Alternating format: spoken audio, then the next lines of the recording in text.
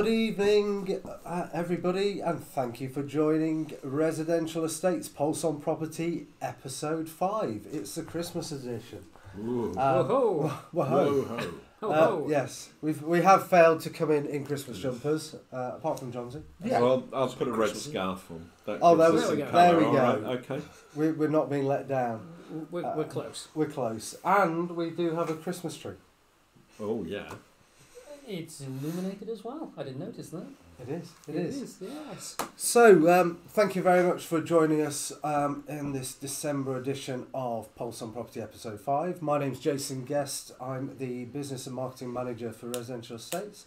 Joining me this evening from Residential Estates, to my left, we have... Andrew Brassey, Business Development Manager. Good evening. Michael Johns, Senior Investment Consultant. Thank you.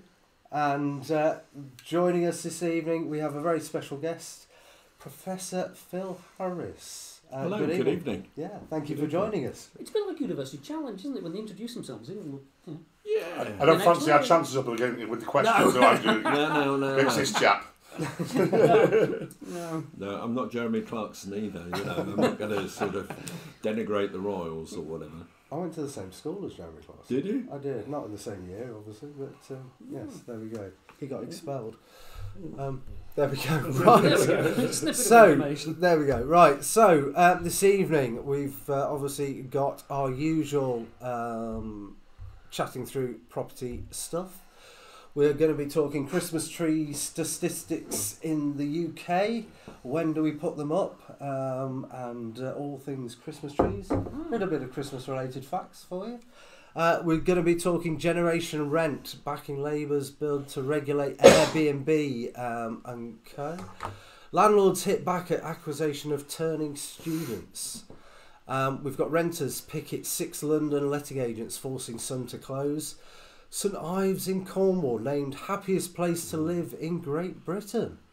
And then Professor Phil Harris, you're going to be giving us a very in-depth talk about Machiavelli and modern political leadership and lobbying. I'm glad I put my teeth in. So, without further ado, let's get started. So, first thing, a little bit of Christmas for you. It is Christmas. It is. It is that season. The season to be jolly. Yeah. So Christmas trees in the UK. Almost 10 million people in the UK often don't put up a Christmas tree at all. Surprising, isn't it? 10 million. You know, it's and we sell between 8 and 10 million Christmas trees a year. Ooh. So you think, there's 20 odd million, just like that. Do you put up a tree? Yes, we have a real tree as opposed to an artificial tree. Do you put up a tree? We put up an artificial one, which we bought locally, and we're now almost counting how many times we've been able to put the artificial one up. Right. Yeah, it's quite a good one. Okay. Yeah. They've improved significantly, haven't they? I mean, the early ones, those silver things, looked a bit sparse, didn't they? Now, Well, it used to be the arguments about picking up the needles, wasn't it? Yes. And things like that, and vacuuming. When it was a Norway spruce, I think, or Norway fir. Yeah. Yes. And you get them stuck in your feet. Quite painful once they've dried. Yeah. Yes. Yeah. There's about 8 different varieties of Christmas tree. The Nordman being the most popular. About 80% of all Christmas trees sold in Nordman. All right. Mm-hmm. I didn't know that. And Mr. Johns, do you put up a Christmas tree? I don't. I'm the Grinch here. Oh, right. Okay. Well, off with you. Yeah. Say that I don't put one on with you. No. Okay. So... We've got 1 in 35 UK adults put their tree up on the 22nd of December. Leaving things a little bit late. Second weekend in December we put ours up. Second week in December? Second weekend. You don't put up a tree? I don't put up a tree, but I certainly don't see the point of putting one up on the 22nd of December. Do you know, I'd say I don't have a tree. I was lent a little tree for my flat about 4 or 5 years ago, and I've never taken it down. It's just stuck on the in the lounge. Right. So it's not a Christmas tree then. It's an all year round tree. Yes. Yeah. When do you put your tree up? About the 18th, 16th, 18th, around there. About the weekend before. And when does it come down? 12 days after Christmas. 12 days after Christmas. Yeah. Yeah. or when you get fed up with it. Yeah. I think so. When the needles drop, yes, in the old case. I think the other thing is you know, I suppose one would stick it up for Advent, wouldn't one? Yes. Really? Yes. And then take it down. That would be the traditional way. But I must admit, I was wandering around locally, and there was some up in October. Yeah. And I thought, grief, this is bonkers. In people's houses? Yeah. Oh, wow. It's a bit too early, that, isn't it? Oh, Is this really? But you've got Halloween. You've got But bonfire people night. love moaning about it, don't they? When they've heard the first Christmas song on the radio, oh my God, you know, they can't believe it. And then the first person to put the lights up outside the house, look at him. You know, people love moaning about that, I think. That's what the British do. Yeah, we love moaning about everything, I enjoy don't we? that. So, when it comes to Christmas trees, the most festive city is Liverpool, with 93% of people putting a Christmas tree up. The least festive city is Brighton, where just 77% have a tree up in their households. Come on, Brighton, sort out those resting Grinch faces this Christmas. Or should that be Northwich? Is it Northwich? Yeah, I'm from Northwich, but we are being mentioned later on in the slides, I do believe. You are? Is Yeah. it town? Northwich Town? Yeah, town, yeah. So is that to make up for the lack of Christmas trees? No, you'll see. You'll see later on in the presentation I've seen the slides. that were featured. So there we go, a little bit about Christmas trees. So let's move on with a bit of property news for the month. Generation Rent backs Labour bid to regulate Airbnb and Co. Properties in England should require planning consent to be used as short lets via Airbnb and other platforms. It is also likely to give local authorities the powers to introduce a registration scheme for short lets. Wilson Craw claims that England's housing supply lost nearly 11,000 properties to the second home and holiday let sector between 2021 and 2022, and he says this continues a trend of homes leaving the residential sector that has accelerated in recent years and is equivalent in some areas to the loss of more than 2% of the housing stock between 2019 and 2022. And me and Andrew have got a very simple solution to this, we discussed before, but we'll come to that at the end. I think what the government would have liked is for when people buy-to-let investors stop making money on rents because the rents were decreasing, and more legislation came in for buy-to-let investors. They were hoping that people would revert them back to the residential market. And that's just not simply what's going to happen. A lot of people thought, well, I need to make money. I've invested in this property. I'm now going to rent out on a short-term basis because that's where I'm going to make my money. Unfortunately, a lot of people did it illegally. You look at the three main people did it illegally. One, it wasn't in their lease that they were allowed to do it on short-term lets. Secondly, their buy-to-let mortgage didn't allow for short-term lets. Or thirdly, their insurance, their buy-to-let insurance didn't allow for short-term lets. But, you know, this is what's happened all over the UK. People have been finding ways in which they can still make money. And now with the mortgages gone the way they have as well, it's made it even harder. But really, it's nothing to do, it's a different sector. We just simply aren't building enough social houses as a country. We're not. You know, what is it? Something like 225,000 homes we have to build annually, and we're nowhere near that. And there was talk the other day of the number of construction companies going under, the small to medium-sized construction company or local builder going into administration. I think it was something like 2,500 companies this year have gone into administration that would normally have built the smaller, maybe the social housing. And I think, you know, not being political, the only way you're going to change this is actually building more social housing. And you're not going to get the Persimmons, the Berkeley homes, you're not going to get them to do it. It has to be either government or local council driven, because you're not going to get a builder to build a house at cost. You know, they're not a charity, they're there to make money, and okay, there's varying amounts of money they're looking to make from development, But unless they're going to make a profit, they're not going to continue trading. Hence, so many going into administration. It's down to, I don't like saying it's down to the government, but it has to be a government directive or a local council directive to build social housing. Unfortunately, it'll be at a level of at cost. Oh, and we would fully welcome, some legislation in this area, because you've got a lot of mavericks that are maverick property managers here now that have a buy-to-let property. We're just going to let it out and give it to an estate agent, and now they're trying to put it on Airbnb and do everything themselves. And what's happened is the whole standard of these properties, which are very important to the tourism in the country as well, the whole standard's dropped. And I've stayed in some Airbnb, spent some really good money and been really disappointed.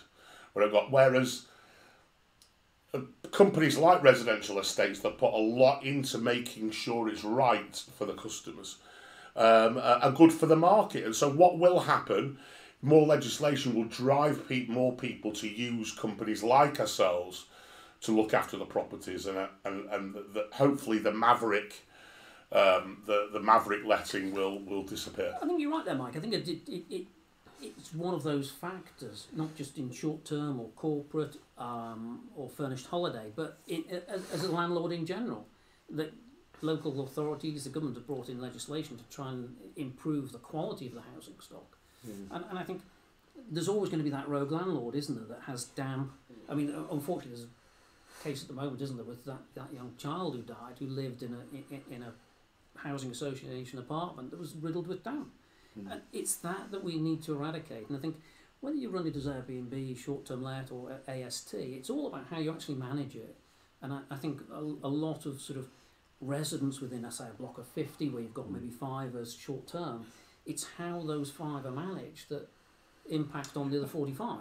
I think the issues that seem to be coming out in the media, and I think also in terms of consumers, is one, insulation and standards of property to keep people warm. I think you can see over the last 3 months a lot of people have actually been complaining about that. Yes. And certainly when one travels around and comes to the UK and does a comparison, the UK is pretty cold. A lot of the stuff is quite inadequate. Some of the new build is better, I think. And I think the other thing is also standards in lets, and the mould thing is both a private sector and a public sector issue. And I think that it's just comprehensive legislation and a government that is keen to see building and quality. Alongside that, of course, you've got also the skills to actually build, and the way we can bring up quality apprentices to actually deliver, because a lot of us found we were importing builders from the continent really to build, and they were better because they'd been trained. So there's a need to get the quality right and ensure the quality is right, and I think that will work. Yes. And certainly with the young who want to make an investment, if the quality's there, they'll go for it. And I think they also like being warm as well. Yes, well insulated indeed. Well, electricity is the big issue at the moment with them, because previously people had come into an Airbnb, or they say an Airbnb, I'm going to say a short-term let property because it's not just Airbnb, and they would just leave the heating on when they left. Now that could kill. It's like doubling the costs now, and we all know how much electricity is at the moment. And we've had to put in measures to combat that so that we can actually remotely turn electricity off. Smart meters and things Smart like that. meters, yeah. Yeah. That's added costs as well. We've had a couple of questions in. Thank you. This is from Bash Ali, and we are streaming on a number of platforms, guys. So please feel free to pop your questions in the chat wherever you're watching from, and we will do our best to answer them as we go along. But Bash, thank you very much for your questions. We've got, what are your thoughts on the government abandoning house buildings? And also, when is the best time to sell/offload BTL properties with sitting tenants? I would say on the sitting tenant side of it, as in an AST as opposed to a true sitting tenant, as the length of the lease. Don't wait until it's a 2-month lease or as in the term. When you've got 12 months, 11 months, so the new investor has the longest period of stability with that tenant. If you leave it till a month before that tenant vacates, they may vacate and then you may have a void. Far better to sell it at when the AST has just been signed, I would say. And what was the second question about the government? What are your thoughts on government abandoning house buildings? So I guess the question there is, should the government not interfere with house building, or should they step up to the mark and actually start social housing building themselves? Well, we covered that earlier. I think if the government wants true social housing, I think they have to build it or have to employ people to build it on their behalf, because I don't think your local builder will do that. They talk about affordable housing, and where I live, they built a small scheme, 7 houses, and the most affordable, the one that had to be affordable housing, was 250,000, and this was 7 years ago. Well, 250, who's that affordable for? Certainly not a first-time buyer. So I think the term affordable housing has to be maybe better defined. Are we talking up to 100,000? Are we talking up to 150,000? And I think, again, sweeping generalisation, very sweeping. We've got a couple of new developments fairly close to where we live. 3-bed detached, 4-bed detached, 5-bed detached. They are not building a 2-bed townhouse terrace, whatever you want to call it. They're not building that starter home. And I think that's one of the issues that major house builders, I wouldn't say have, but they're not building starter homes because it's not cost effective. And that's where, unfortunately, maybe the government have to step in and build affordable housing. Yeah, no, agree. That's my take on it. No, absolutely, fully agree. So hopefully that's answered your questions, Bash. Thank you very much, and keep them coming. Anybody else that has questions out there, feel free to pop them in chat. So let's move on. Landlords hit back at accusation of turning students.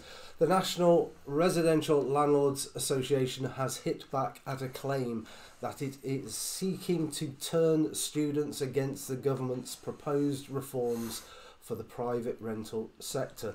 The government's plans to make all student tenancies open-ended or periodic would only make it harder to find accommodation. It would mean no landlord could ever guarantee that housing would be available for students at the start of each academic year. This would cause chaos, confusion and anxiety for students unable to plan where they live and with who. I think that's quite a valid statement, that if you did away with the standard AST, so that the student is signing for, say, generally 40, 44 or 51 weeks, if you did away with that and had it open-ended, my daughter's a case, she went to UCL, after 10 weeks didn't like it. If the tenancy was open-ended, she could have walked away, and that accommodation that she had rented would potentially be empty for the next 9 months. And Mike and I were talking earlier, if you turn it into reverse, the student may not want to leave in June, July, so the landlord then may not be able to tenant it from September onwards, knowing it's going to be empty because the current tenant may be there. So I think the AST has to be there from a student perspective, not just the student, but tenants in general, to give, what's the word we should use, confidence to both parties, both tenant and landlord, that it is a fixed term. And within that term, and it goes back, I think, to what we were saying earlier, it's about having the quality accommodation. And if it is quality accommodation, it's right that it's on a fixed term. And that term could be 6 months, 8 months, 9 months, whatever the term may be, but I think it's right that it's fixed. Well, we spoke about this as well, that it kind of doesn't open floodgates, but it suggests that we kind of need more PBSA. Which then takes the emphasis off private housing and people offering that, which then puts that back to the private sector. You've got more security for the students when they're coming into a new area, they don't know the place, they've got a PBSA, a nice modern, purpose-built thing for them to move into. Exactly. I mean, that's one area that really doesn't make sense. there's a huge shortage of student accommodation across all sectors, so PBSA, HMOs, whatever it might be, residential housing. To actually have PBSA units that are empty because of this new legislation, and have students having no other option but to get 3-4 of them together and go and share a house, you know, and take that off the residential housing market just is absolutely crazy. This is a system that's worked very, very well. Sorry, Phil. It's worked very well for a long time. This system, and it's a real slap in the face to the operators, who, you know, have a good system sorted out for actually getting students in and out of these properties. I think the flexibility issue is the important one, because if you like, the way we teach students, the way we educate them, how they actually congregate is all changing. And I mean, we've seen that within COVID times or whatever. The reality is you know, a lot is online, so therefore you don't necessarily need massive blocks of student accommodation. And clearly some universities have got problems in going through the basic numbers. I think the private sector, by and large, has been reasonably okay alongside it. You know, there's more flexibility. And I think that we need to start factoring that in, because I do think a lot of, you know, large-scale education will change. Yeah, I mean, you've got the trending changes with video courses over the last few years, which has had a huge impact of people sort of coming and going.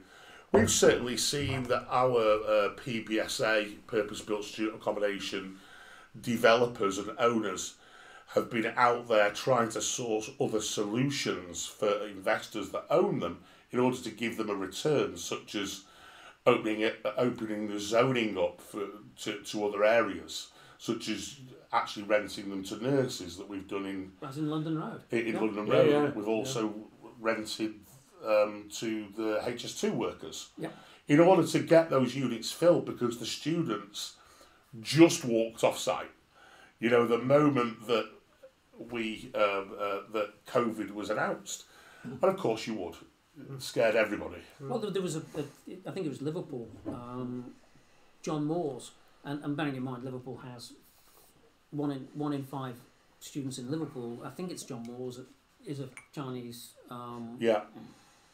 It's Liverpool University. It's Liverpool, is it? Was that you either go now, or you could be stuck here for the duration. So that's why they went, because they thought if we don't go now, we could be stuck in the UK for a month, 2 months, 2 years. It was an unknown. And I think that a lot of universities, I don't know about Chester, but that was the directive they gave to students. You're in our halls of accommodation, that's absolutely fine, but if you stay, you may not be allowed to leave. So, they all upped and left, as I would. And they're coming back. You know, you look at Glasgow, you look at Edinburgh, they were both saying if you don't have accommodation, don't come to the course. We'll defer it a year. And again, talking about deferring it, a number of universities last year deferred and offered to pay somewhere between £6,000 and £10,000 for that student to defer the course to this year and maybe even next year. An indication, I think, of the demand for our education. You know, the UK should be proud of the levels of education that we can offer. It's probably about the second largest earnings stream in export terms, higher education and FE and schools. A lot of people forget that. They just think it's only small, but the numbers, is vast. It's bigger than the automotive industry, for instance. And I think, you know, people think in old terms rather than currently. So although China may be dampening down, and you've got all the barriers, whatever, you got to remember India's coming on, Middle East. People also see it as very important that they get a quality education. So there may be some turbulence in it, but it's there for good, I think. The other thing is, I think in the recent reputation stakes, US number 1, UK number 2, and then come the others. So it's like an attractor as well. You're looking for quality education. And I think there's an element of kudos, isn't there? To, I went to this university, or I did that course. And that's what attracts the overseas student, I think. Yeah, and it's been around a long time, and it's consistent, and it offers good products. And also, if you like, the great thing about some of those students that come here is they go away and they become ambassadors for us. Yes. You know, and we forget that, so we actually benefit. Yeah. Let's move on. Okay. So, renters picket 6 London letting agents, forcing some to close. This happened earlier in this month. Rents have risen by 20%. The LRU said in a statement it wanted to highlight the human cost of the rental crisis and claimed that letting agents played a key role in gouging rents well above inflation. While 39% of landlords have no debt on their properties, landlords are exploiting the cost of living crisis as an excuse to hike rents well above incomes. The union claims rents have increased by an average of 20.5% or £3,378 per year, based on 150 rent rises reported to it since the 20th of September. Yeah, I mean, you really can't blame estate agents for the rising rents. I mean, the market is really supply-demand market. I mean, I know we're talking London. It's one, don't get me started, because I will get very annoyed about this, because people are very quick to blame agents, but in actual and landlords as well. But ultimately, if you own a property and you can get somebody to pay, you want the if it's an investment, and you can get somebody to pay that's the market rent. And we've got a duty of care to both sides. I mean, whilst we don't want renters to be overpaying, we've also got to try and maximise the returns for the investors who have placed their business with us as well. So we're very much the middleman, and as soon as you start talking middleman, you can't really blame supply demand on what we will do. All we can do is make sure that we're very, very diligent in what we do, and you know, fairness is not something you can associate with price in a supply-demand market. Well, I think also, you know, we've been talking a lot about the government, should the government do this? And if we relate maybe to Scotland and Nicola Sturgeon or the SNP putting a rent freeze on it. So what they've done, they've frozen the rents in Scotland for 6 months, and the implication is that they will extend that for a further 6, maybe even 12 months. But any new tenancy, you set whatever rent you wish.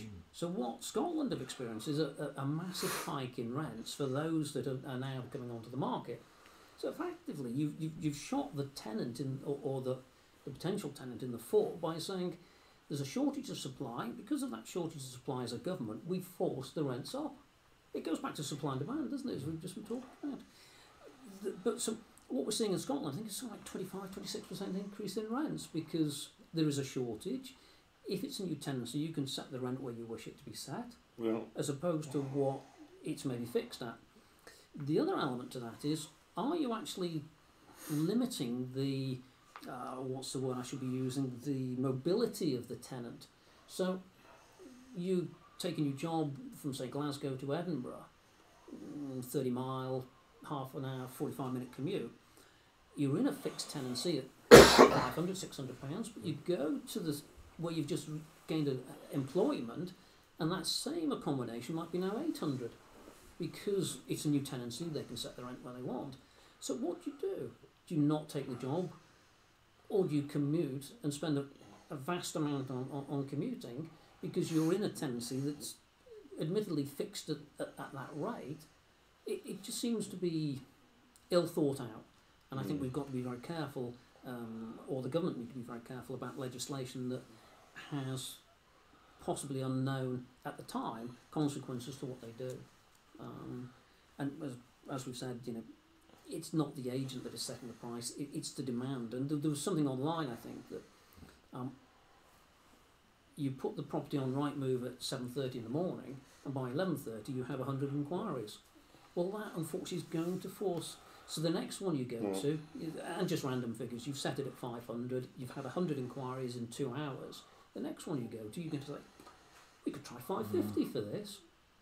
Same response. Then you get to 600, and this is what forces around. It's just supply and demand, and the fact there's so little out there. I think actually the agent a lot of the time helps the process, because if the seller was selling direct and he was able to put a advert on Rightmove and he put it on at 700 and after 2 hours he had 100 inquiries, you can guarantee that that seller will go on and change the price to 800. Yeah. Yes. That's not something that we do, because actually we're incentivised to make the sale, to make a deal. So we don't want that business going to somebody else. So you're more unlikely to get gazumped actually using an agent as you are by actually dealing directly with an owner. I think there's difficulty with frozen prices, isn't there, really? In that there's nothing new going to come on. Yes. Or anything new that comes on is going to be at such a premium because it isn't frozen. And therefore it skews the market, I think. That's the difficulty. It's a blunt tool, I think, they're using up in Scotland. And it doesn't seem to be working. It's not generating anything new. Yeah. It's very true. So whilst you're in that rent, you're fine. Yeah, Once you but if you're out of it, you're done for. Yes. Yeah.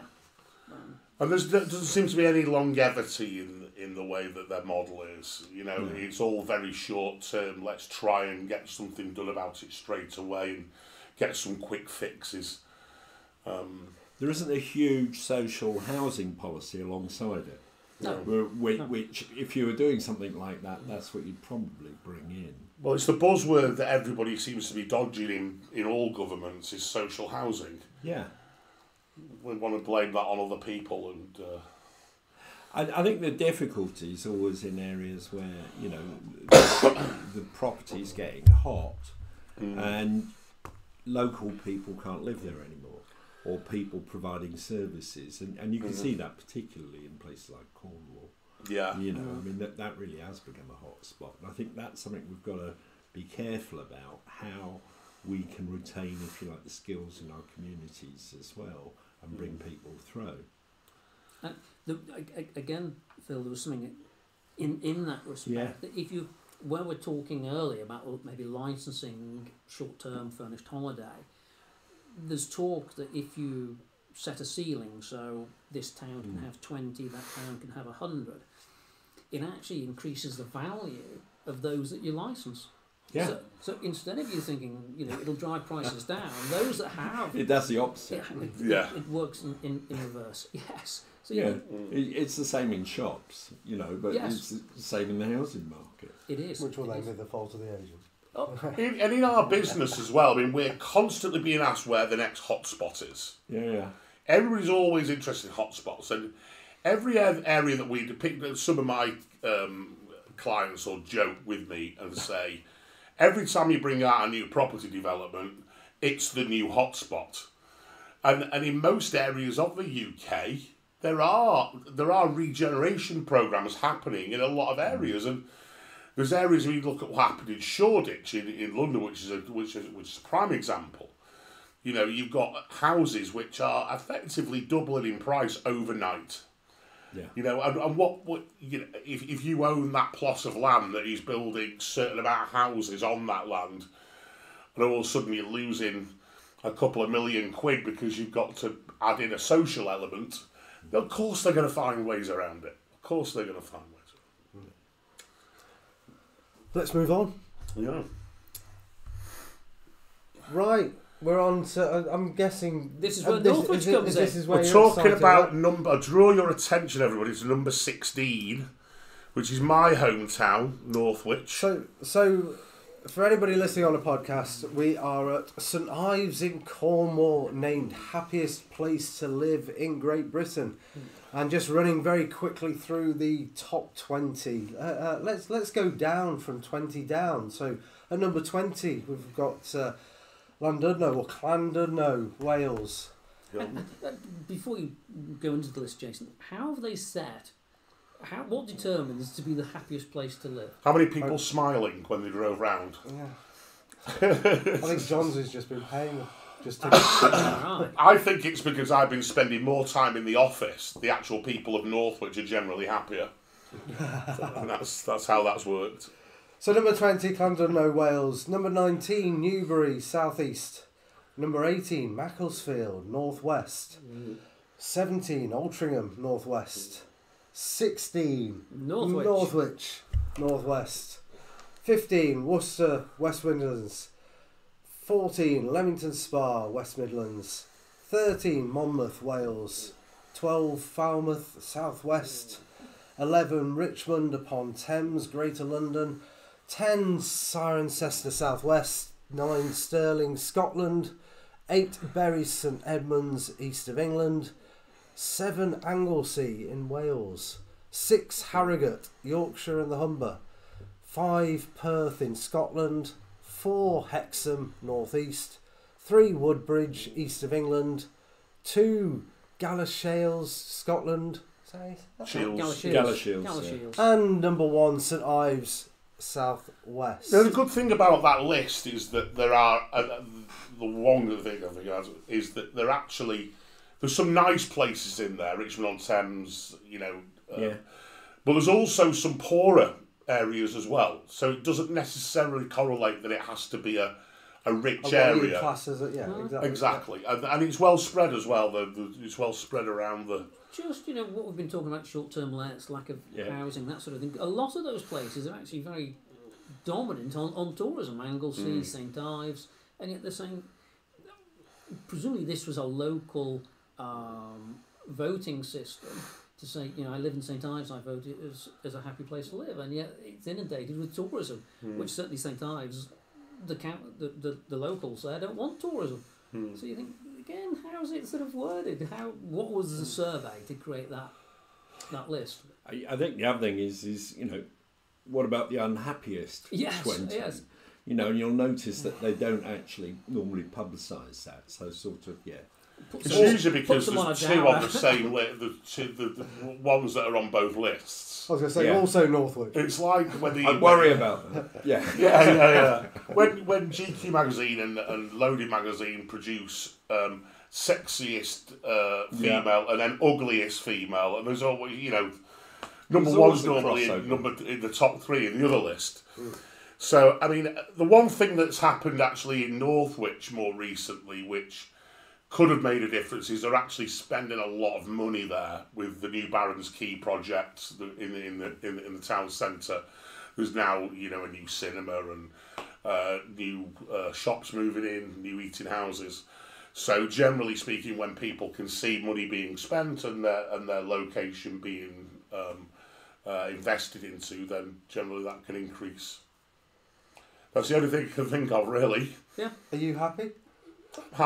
I'm happy. I live in a suburb of Northwich, though, so not in the centre. But yeah, no comment. There we go. So I think that's actually that's a bit of a quick roundup of the news for this month in terms of property. Taking a few little bits and bobs there. I just thought we'd have a general chat about 2022, a look back at this year, the property housing market, and 2023. I'll start with you, Phil. Just in terms of property, have you had any dealings property-wise? I got various friends buying property or investing in property, and then the other thing is you can see there's like a boom of development of houses going on. Certainly where I live, there's been at least 5 major bits of building works in the last year, whereas the 5 years before there was none. Yeah. So that's actually showing, if you like, there's this desired growth. And some of the new investment is overseas as well. People who've settled here, who have access to families who are pushing it into the system. So if you like, it isn't all doom and gloom. I think the other thing is as well is we were a bit skewed by COVID, weren't we? Really, like everybody was around the globe. Now we're starting to see, well, what are the trends post-COVID? And I think that we won't really get a feel on that until the middle of next year, I think. you know, when you talk to people from the other side of the world, I mean, bless them, a lot of Chinese have just been locked up for 12 months, 18 months, and, you know, when you see somebody coming over to this country, they're so full of enthusiasm because they're out. And it's a bit like us, we had to a lesser extent with COVID. So, yeah, I think there is a bit of pleasant enthusiasm for actually investing. But if you like, it will take a while. Yeah, it's nice to sort of hear that viewpoint because I think it's one that we share. Yes. Certainly here that we've seen that. It's been a strange old year. Johnsy? Yeah, I mean, to move on from what Phil said, actually, with on the COVID side, I think a lot of builders were very keen to get going again after COVID because there was a lull in activity which killed off a lot of developers, actually. Yeah. Now with the mortgage situation and the increase in mortgage rates, we haven't really had that time to repair the damage done by COVID.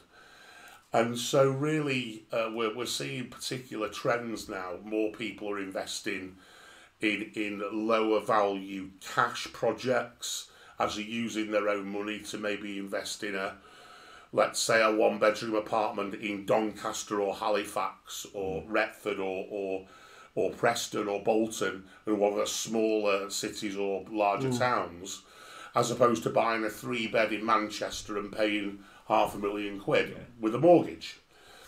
So there's more people on the cash side, which has been brilliant for our resale division. I'm sure Andrew will tell you about. On the mortgage side, you can buy off plan now and not have to worry about your mortgage for 12 months, 18 months, 2 years. There's a lot of people out there that don't like buying off plan, particularly people who are anti-risk, but everything comes with risk. Every investment does. But those who are keen to get the advantage of buying off plan are back in the market because they know that the mortgage market will improve over the next 12 to 18 months, probably a lot sooner. And if it doesn't, if you're buying with short-term lets, then you're still going to be pleasantly surprised anyway because you're going to have the returns that you're not going to get in standard buy-to-lets. So, you know, my advice for anybody investing at the moment is to look at anything on a short-term let basis or anything of lower value with tenants in place. Fantastic. Andrew? I concur with what Mike and Philip said. I think it's been an interesting year. It's had its ups and downs. The resale side of the market has been strong for us, certainly on the student element of where Mike comes in. We're talking maybe a 50 to 75k cash investment. That's been very strong.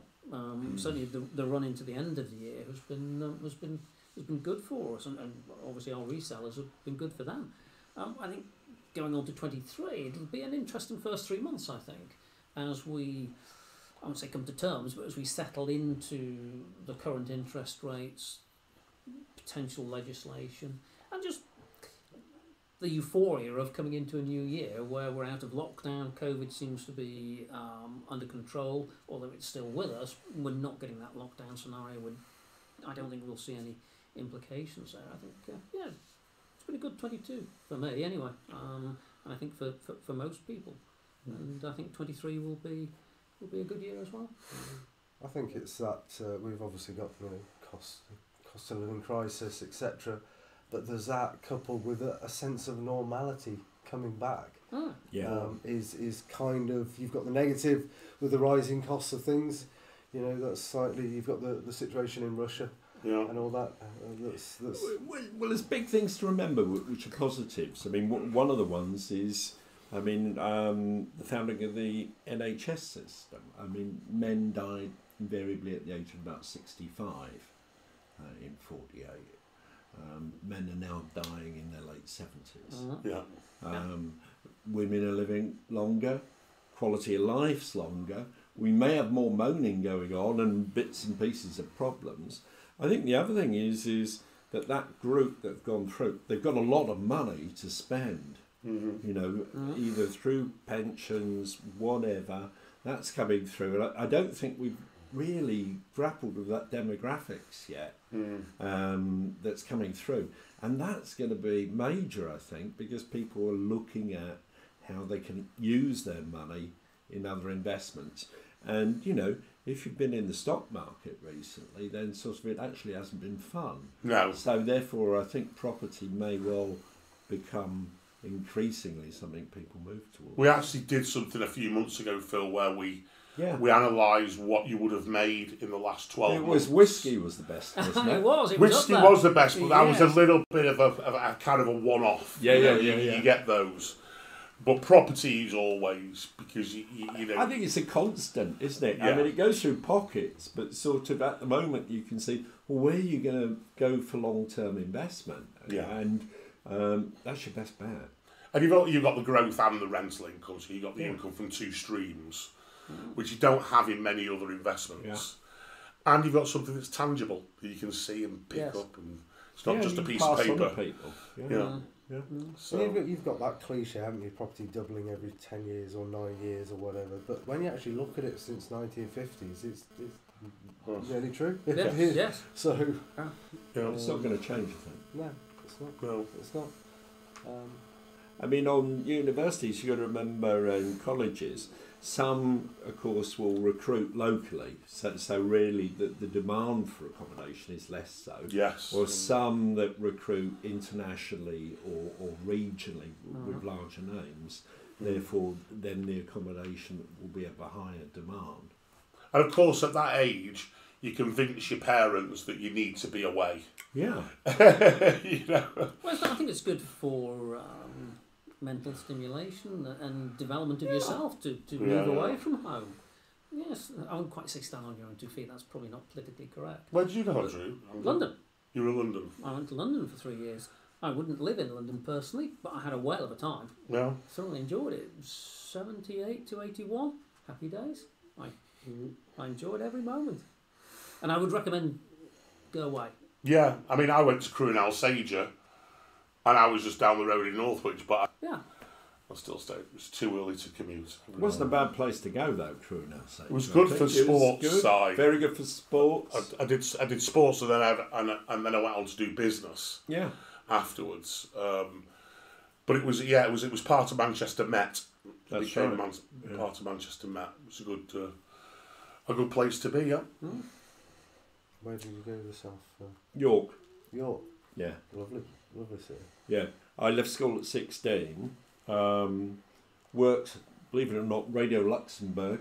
Station of the Stars, first year in Mayfair. Then my parents moved up north, and I worked in Birkenhead Docks for about 6 years. So, and that was good because they sent me on an outbound course, things like that. You develop. And then at university, York was interesting because then, of course, York was one of the poorest cities in the UK.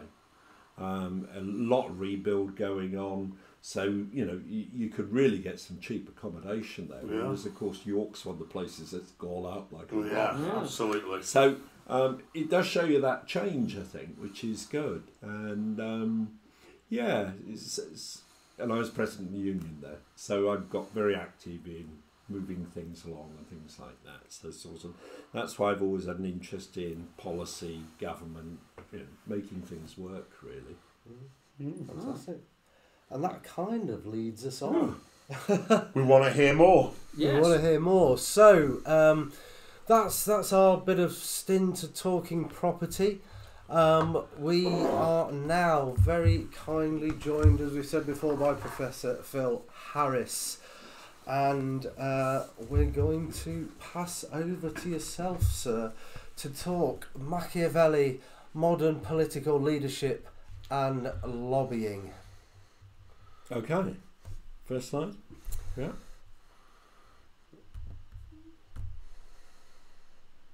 Yeah. Niccolo Machiavelli is interesting because really he talks about power. He's an observer. he's also misunderstood by a lot of people. He was also used politically by a lot of people as sort of explaining things. So consequently, you get a lot of different views. My favourite story about Machiavelli is I actually hosted a conference in Manchester in 2000, and it was to look at Machiavelli 500 years since he appeared from virtually nowhere. And I remember going into Chet's College in Manchester, which is the old town hall, if you like, the old historic bit of Manchester. And I went up to the gate, and the watchman on the gate, and we wanted to bring a car in. I sort of said, "Can we bring the car in?" And he sort of said, "Oh no, mate, we've got that Machiavelli here today." And it was in Broad, Manchester, and it was like he was a right winger, really, for Man United, and sort of get a score a hat-trick. It's a bit like the World Cup. But Machiavelli is interesting. He was born just outside of Florence. His father was a lawyer. His father was probably illegitimate, so therefore in those days that meant that really your offspring couldn't stand for government. So Machiavelli went in, because he was bright, his father was a lawyer, into the law effectively and public administration. And to sum up in a nutshell, where he's very good is he's absolutely brilliant at writing and communicating and observing. And that's why, if you like, probably today we know more about him. So, you know, there's complete works, there's diaries, whatever. But he's got quite a meritocratic rise, because really he seems to appear from nowhere when he's about 27 and becomes the second most powerful public servant in Florence. Give you a picture of Florence at that time, because it's 1469 Machiavelli's born, 1527 he dies. Florence is the richest place on earth. You know, it's got more money, more power than anything else. You've got the modern banking industry down the road, so the term banco, banking, all comes from around there.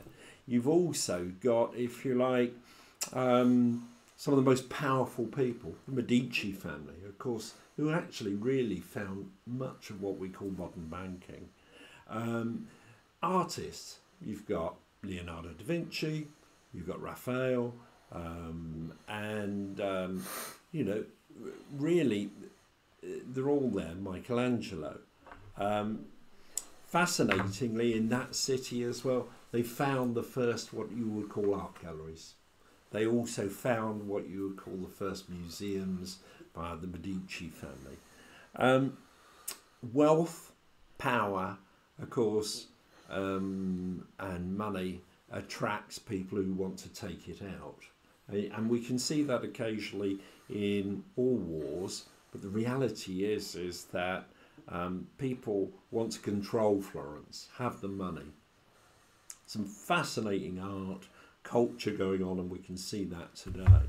So he has a very rapid rise. The big thing about Machiavelli is because he's a public servant, he has this desire to serve and to serve the people of Florence and to serve them well and be accountable. And he's an exceptional observer.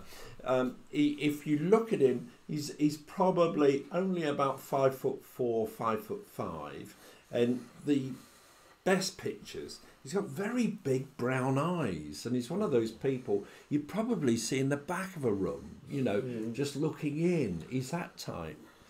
But he writes interesting stuff. So he's really probably what I call the first political scientist. His main ethos is strength and direction. The way you go is important. And really, the sad thing is he has a forced retirement, because really the Republic falls. He's then kicked out of office as an administrator, and believe it or not, he's inculcated in a plot, and he gets his shoulders broken as part of torture.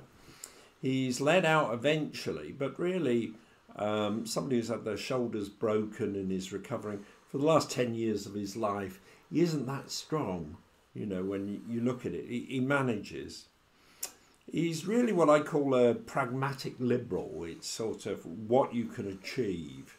And he's into really, you know, what you can move forward. I think the other big thing is on 21st century reflections, he's a diplomat. He contributes to decision making. He's clear thinking, and he's very good at planning. He makes things work, and really, you know, he copes with a lot. I mean, during Machiavelli's time, the plague killed regularly. And in fact, actually, he was moved to the mountains as a kid growing up for safety along with his sister. And I think we forget when we look back, you know, plagues regularly wiping out parts of the population, people can't move, whatever. But he seems to get through it. I think serious guy, and I'll reflect a little bit more on that. There's some fun things at the moment. We are in Christmas, and Machiavelli, of course, sometimes is seen as Old Nick. And, you know, we're in the season of Nick, Christmas. These are some of the joys we've got at the moment. We've got Machiavelli Meets Christmas. We've got a Christmas edition of Old Nick. And then Bee's Knees is, believe it or not, a Machiavellian sort of material you can put on your nails. So sort of, you know, it's been made a little bit of humour. You can also see Luca Messina and Machiavelli ornament. They've sold out. And there's Luca, a great big chunky guy with a little cat. And believe it or not, the cat's supposed to be Machiavelli. Very popular. And then really, if you really want a bargain, you can buy my latest book, which is only £439.99. It's 2 volumes, took 4 years to come about, and is electronic, and it's a snip. So that's my joke. Machiavellian thought. I think if we look at it, he wrote about power, control and fear in terms of leadership. He's most famous for The Prince, where he argues that ruling through fear is more effective than ruling through love. There's a big debate about that. The Prince didn't really come out, and he didn't even give it the title. It was really how he saw power being used. But let's have a look at some other people, some thoughts on prime ministers. There were a couple here. Sorry, interrupting you, Phil. A couple I didn't recognise. I got most of them. Which one? This guy, bottom second from the right, next to Liz Truss. That's Lord North. He's the one who lost North America. I still don't know his name, Lord North. No. So he was the prime minister at the time of US independence. Ah, right. Yeah. So that's why he's got the wig, and he looks a bit like sort of a Georgian anyhow, doesn't he? Yeah. Yeah. And who was the other one? Which is the other one? The other one is this chap, second from the left, bottom row. The one that looks like Tom Selleck. Yeah. Well, I mean, you should know, really. He's the one who led to Suez. No. We'll come back to him. He was really Secretary of Winston Churchill, and then in office really for about 18 months, and then came out. So Conservative. But one of the things... What? Him? Yeah. Chamberlain? No, that's Chamberlain up here. Chamberlain in the top right. Sorry, we're pointing. Got You you can see going, us yeah. pointing. we'll have the answer. Or people can send it in on there as well. And we If can always anybody check. knows who the second from the left, Mountbatten. No, you're getting close, you two. I mean, sort of, this is Is it. he English or American? He's English. So he was Foreign Secretary. Ooh. Anthony Eden. Yeah. Suez. It came Absolutely. back to the Suez. Yeah. Yes. And you've got to remember he was Foreign 1956, Secretary. So Churchill he gets ill eventually and can't go on. And I mean, the most amazing thing I think about Churchill is he discovered he had about 4 heart attacks before sort of he gave up. You know, and he had one in the middle of the Second World War. But yeah, so he was Foreign Secretary and then took up the umbrella. But he's very famous for the fact that he didn't tell anybody that we were going to go to war in Suez, and he'd done a deal with the French. And it was more found out by the Americans and Leeds. So sort of, it was one of the classic ones, you know, we found out after the event and we were in the middle of it. Yeah. And that isn't great. But I think that if you look at them, if you took Machiavelli's view, he'd say something bold and make it work. I don't know, it's very difficult. But you're probably saying Thatcher, even though it was very painful at the beginning. You'd probably say perhaps Johnson, because he did lead an event, whether you liked him or not. Yeah. Certainly the bottom left-hand corner one, I think, is really amazing. William Pitt the Jr. Yeah. Yeah. Yeah. I got him. And of course in Northwich they have one of the great pit clubs in Britain. The oldest one, I think it was founded in 1806 originally, and sort of it was one of the 20 pit clubs, because of course he was young, led, and really with lots of vivaciousness. And lots of people then rallied round him and wanted his memory, you know, and he's quite good. Yeah, Lord North, you'd probably, that's the interesting one. But then, you know, perhaps one could say Truss was bold, but sort of, if you like, it was not thought out. Some of the others there don't necessarily stand out, I think. You know, sort of in terms of leadership. Middle row, second, Dennis Healy, is that? No, that's Callaghan. Callaghan. Yeah. So Sonny Jim, worst thing he did, of course, was go on a Caribbean tour in the middle of sort of, you couldn't bury your dead or clean your bins. And he came back with a suntan, sort of looking a bit bronzed, you know, and... Hence Sonny Jim. Lost the election. So the way you turned out, I think, for these events. But let's have a look at the next things. These are his style. So, and really, with Machiavelli, it's always worth looking at this because he could really sum up very well. So, old injuries are never suppressed by new benefits. One of the things he says is, if you're going to take somebody out or do an injury to somebody, do it permanently, because, or otherwise they'll come back at you. Now, okay, he's reflecting, if you like, his time, but, you know, vengeance, vengeful, the rest of it. Wars begin when you will, but they do not end when you please. That's from the history of Florence. I think that's one of the most meaningful. You know, a lot of people have started wars, and you can see at the moment the conflict most immediate in front of us. Yes. You know, I mean, somebody thought it would be over in 3 weeks because they'd take everything out with whoosh, bang, wallop. Clearly, that isn't going to be the case, but it impacts on us. Truss, I don't know. I mean, that's an immediate one.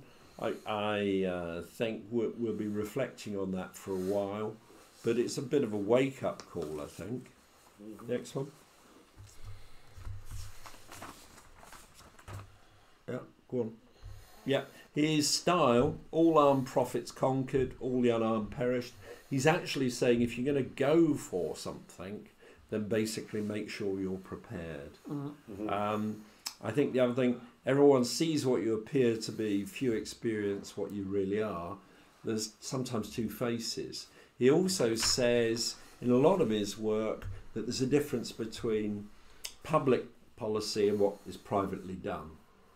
And I think you can see that at the moment. You know, he really spells that out. And I mean, well, you know, the nurses' dispute is a classic one, isn't it? Really, in sort of ambulances. I think we know what you know, the UK wants to do. Can I just show you that one? This I think is really interesting. This is actually some of Machiavelli's own writing, and you can see in the middle bit, just in the third row down, his signature. So he's very clear, writes a lot in detail, does all the sort of things. Core thoughts, the slides sum them up, but really, you know, you've got the morality of the 16th or the 21st century. And really, he's reflecting, if you like, a lot of pressure on people. And I think that's sometimes where we can draw quite a lot from. So you've got invasions going on, you've got plague, you've got a lot of change. During that, you've got, if you like, the finest bits of the Renaissance. So you've got the great Greek works being translated, coming to knowledge. We're also seeing shipments of materials happening, and some of the technology that's coming about. So although it's very transient, and you've got people like Cesare Borgia writes about, who's clearly somebody who's after power and will do anything to take it, you know. So that's where you get these references, I think, to power. Yeah, Machiavelli, moral compass and reflection on public affairs. I always think what I get out of him is you've got to look at government policy, how it works, how the system works, and what you can influence to bring about change or positive outcomes. If you don't understand it, then you can't get involved in it. And what he shows you really is that, you know, knowledge is power to some extent, and being able to appreciate how to influence it. I suppose is it sort of knowing the game, Yeah. understanding the intricacies of it, and then I won't say manipulating it, but playing that to your advantage, as you say, to get what you're looking for from it. Yeah, I think so. Remember, some people can influence legislation to wipe out your business. Yep. And especially around environmental issues, it's been used very effectively. And, you know, you can give examples. There's the case of when converters were put on cars rather than it be lean burn technology. 3-4 major world-class manufacturers were then at a disadvantage for 5 years. Yet it was a lobby of German, French, Italian who brought that in, that then rolled out, you know. So sort of, you can change the environment. It was Honda, was it, with lean burn that were, or Well, Japan? it was Austin Rovers. Yeah. Ford had lean burn as well, and Honda. So they were actually put back about 5 years. It was Jaguar had it, didn't they, on the Yeah. XJS? They Yeah. brought out. Yes, but then new all of a heads on the sudden cylinders. you actually had Yes. to have a converter, which added, you know, X amounts of the cost. You had to change Weight. all your technology, and it put them back. I think the one I've always wanted to know was, who was the person who suggested wheelie bins should be made out of a certain plastic only manufactured by a certain company, that then rolled out all over Europe. So that actually, Very nice. there's only one or two suppliers. Yes. Yeah, interesting that, I think. You know, but you can do that. Effective public affairs management, that's really, how do you manage the process, how do you watch? I think his advice would be the need to appreciate real politics. I think also, you know, the fact that there is a need often enough for quality leadership to sort of drive through change and positive issues, that change is always going to happen.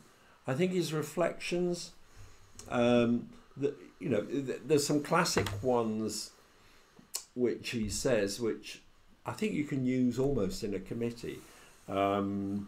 the obvious one is to be neutral is to be opposed to you. You know, if you're in a meeting and somebody says, I'm neutral on that, well, they're opposed to you. Yeah. Yeah, they don't have And it's so been, it's, yeah. no, Yeah. they're not going to vote for you. They're not going to go for you. Mm-hmm. And I think that sometimes one looks at these things in play. Yeah, there's those on your side and where you're going, those against you, and the neutrals are probably opposed to you as well, unless you can persuade them over to your side. Yeah, yeah. And, you know, it's classic old magic, isn't it, really? I think I quite like his reflections. Benefits should be granted a little at a time so that they may be the better enjoyed. That's really, if you give out too much, people don't appreciate it. Yeah. Yeah. You know, and that's as old as the hills, isn't it, really? Yes, it is. It's a good one around Christmas time, that is. If you've got small kids, save them some Christmas presents for Boxing Day. Because they'll appreciate them even more, because actually all they do on Christmas morning is play with the wrapping paper anyway. You're not the sort that buys the present, gives them the present, but no batteries. That's next year. Yeah. And I think this is where we get Old Nick from, really. The other one I like is, but one thing consoles me, when something involves a number of people, no one person in particular can be blamed. Yep. So if you've got a lot of people making the decision, etc., then, you know, the person who actually started it off probably doesn't get the blame. Yeah, It's like cover, isn't it? Yeah, blends into the committee. Yeah. And then you've got his dilemma at the end, I think. You know, it always happened that that's the one about neutrality. And then the second one, people who are resolute in order to avoid danger follow the neutral road most of the time, and most of the time they are ruined. You know, and it's basically saying you've got to make decisions.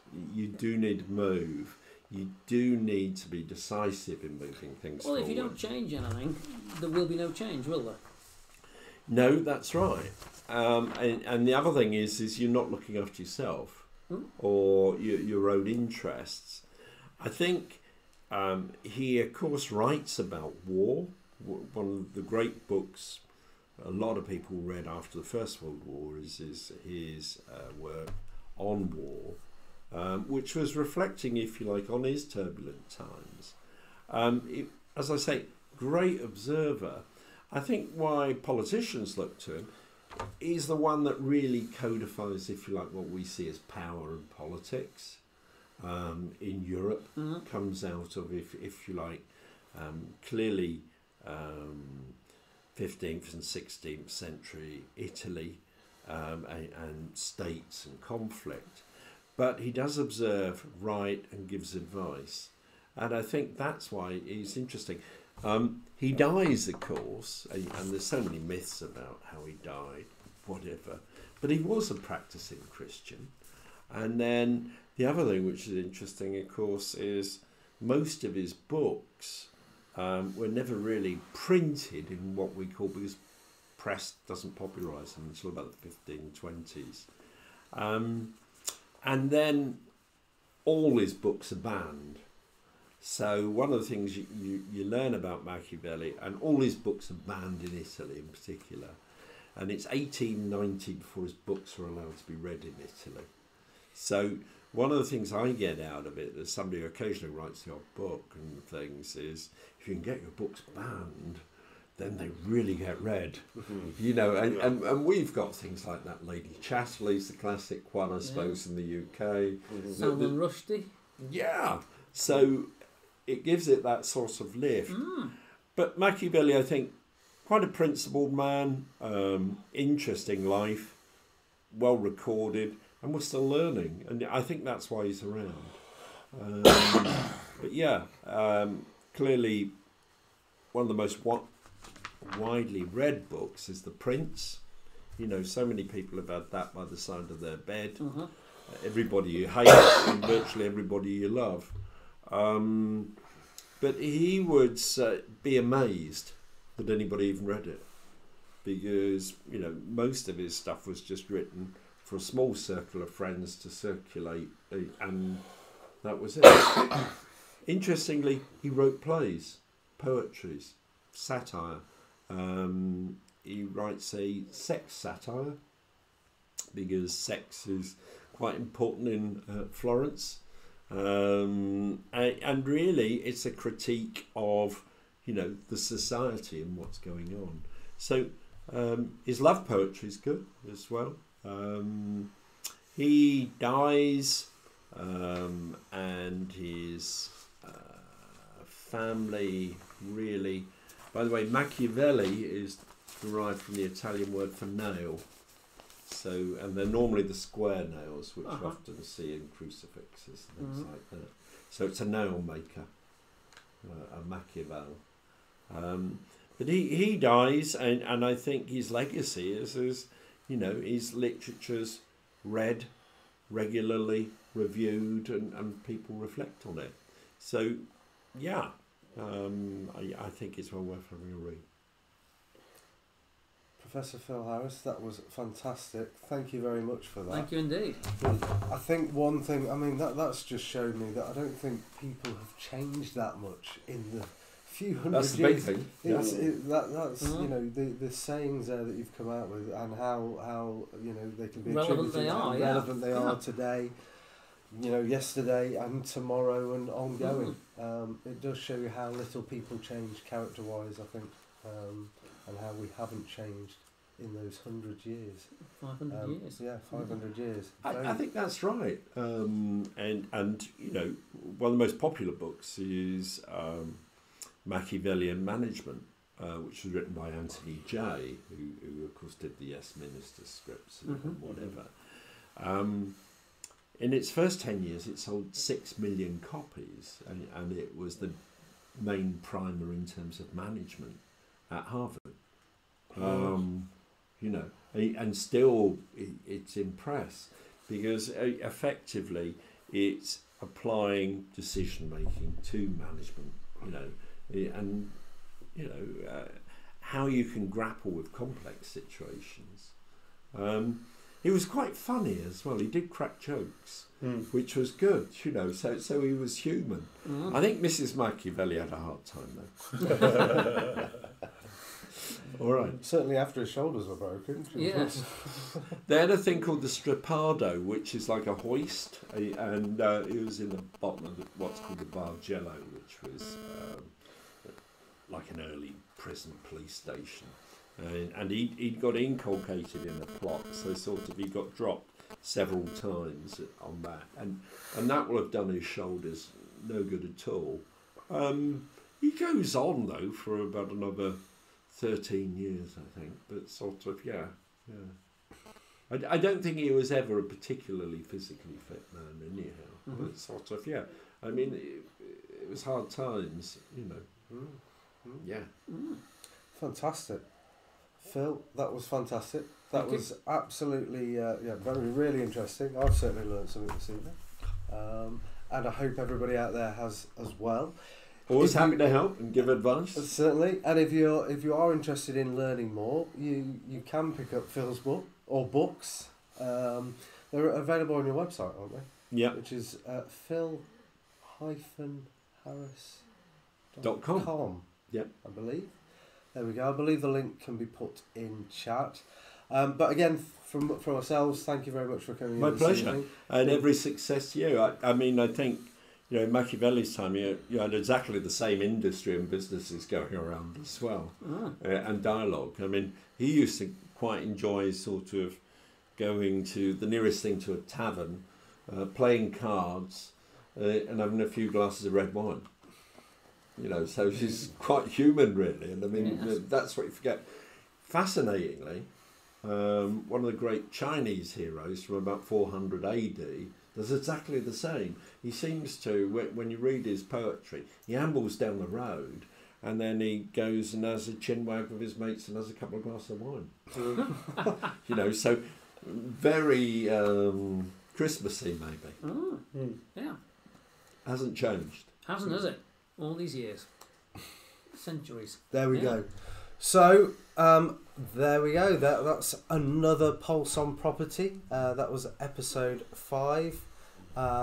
Thank you again, Professor Phil Harris, for coming in and going through Machiavelli. That's taught us a lot.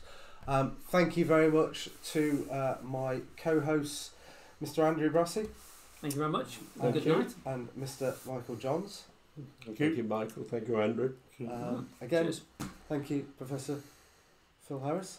Yeah, And- Phil will do. Okay, Phil, thank you very much. We would love to have you back on one day if you would like to. It will cost you 2 cups of tea next time. I'm sure we can do that. I'm sure we can run to that just about. So from myself, thank you very much for watching. I hope you have a very Merry Christmas, a good time off, and a very happy New Year. And we will see you in the new year for Pulse on Property episode 6, which I believe is on the 31st of January, 7 p.m, where we will be going through January's property news. We also have Melissa Ellis from HL Financial talking all things pensions. So join us then. I know. Need that. I know. We will get there. Anyway, thank you very much for watching, and we will see you soon. Merry Christmas, everybody. Good night. Good Bye. night.